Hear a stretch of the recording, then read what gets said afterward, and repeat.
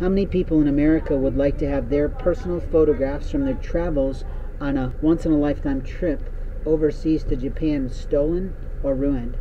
How many people would love to have their photos of their late spouse or their late son deleted off their phone or off their computers? How many people would like to have their computers totally hacked in cybercrime? How many people would like to have their people always being abused in every way because of their crimes?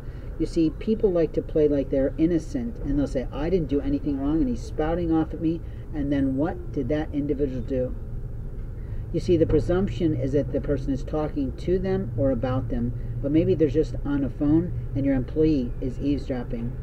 The liars of America like to play games with people's rights, and your low-level employees are putting your companies at major risk when they play a game of fright. Their attitude is, I'm just going to keep pushing him off my line. I'm going to keep doing this. And the question that we are always raising is, whose job is it to talk to someone? Whose role is it to express something? But more importantly, whose role in your company is to monitor any human being outside or inside your organization?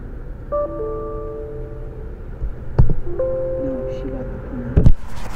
She said, God won't do it this way. He said, why? Because people don't think about themselves until they think about someone else. She said, I'm not sure that's true, but Evie would know. She said, this is why he's angry. He doesn't normally make it about himself. She said, no, he doesn't. And she got the point. She said, it's not all about him. It's what he's been going through. And she got the message. To place yourself off the line again.